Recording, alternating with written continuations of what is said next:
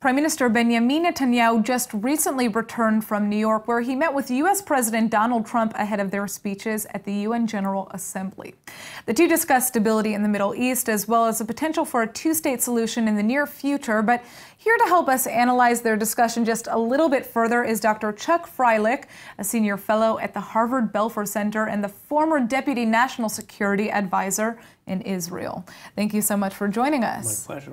So I think the main topic of concern we can say was, or it's fair to say, during the United Nations for Prime Minister Netanyahu was Iran. Now, do you believe that Netanyahu's harsh criticism of the Iranian nuclear accord is actually going to have an impact on, Donald Trump's decision as to whether or not he wants to amend the agreement or just throw it away altogether? Well, I don't know that it will have a strong effect, but it may have some. I think both the Prime Minister and the President in this case have a rather similar approach towards the issue. And the President, I think, would like to scrap the deal if he could, but I think he's rapidly finding out that that's not a feasible approach. And the question is how it can be amended, if at all. Now, in the interest of full disclosure, I have to say that I'm a strong supporter of the deal. Okay. And I was from day one. I think it is, of the bad options that we faced at the time, and that we face today, it is by far the best of them. And it's actually a reasonably good deal in its own right. You have to ask, it's not a question of the world that we would like to live in, it's the question of the world that we do live in. And given the options, what can we do if we don't have the deal? Do we want to go the military route? I don't think the U.S. is going to do it. We just saw this ballistic, missile test that Iran just carried out on Saturday over the weekend. What does that say in terms of whether or not Iran is even going to comply with this deal? Well, the deal or is complying with this deal to better the deal did not apply to the missile issue or to Iran's various misdeeds in the region. The deal, I believe, very wisely focused on one thing and one thing only, and that was the nuclear issue.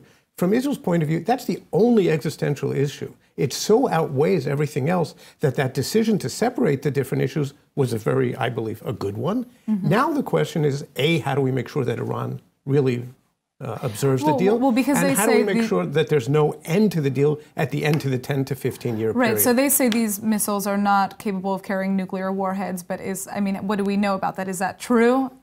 Well, from Israel's point of view, the truth is it almost doesn't matter because the shorter range missiles that they already have are capable of carrying a nuclear warhead in any event. These newer missiles are a threat to Europe.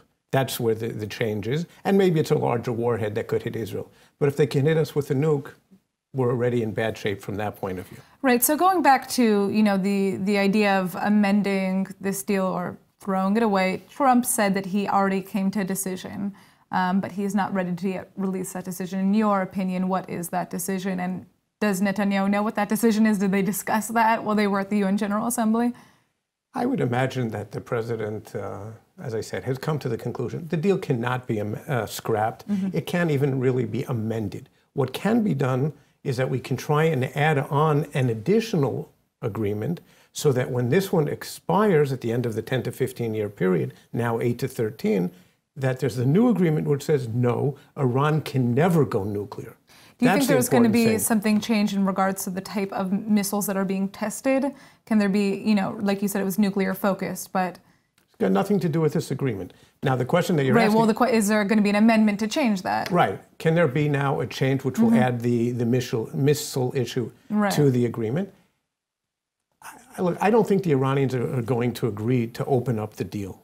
Why should they from their point of view? They signed an agreement, a binding agreement 2 years ago. The International Atomic Energy Agency says that they're observing it. American intelligence, let alone Israeli, says that they're observing it. Why should they agree to open a deal? So I tend to think that the answer to that is no. On the other hand, maybe what can be done is that more pressure can be brought to bear on Iran to cut back the missile testing program. In regards to sanctions. Maybe there can even be an additional agreement, but I don't think it's opening up the old one. Well, if we had more time, we would get into, the role Israel is going to play in whatever amendments are actually made to this agreement. But I guess we're just going to have to wait until next time, so you'll have to come back soon. Thank you so much for joining us, Dr. Chuck Freilich.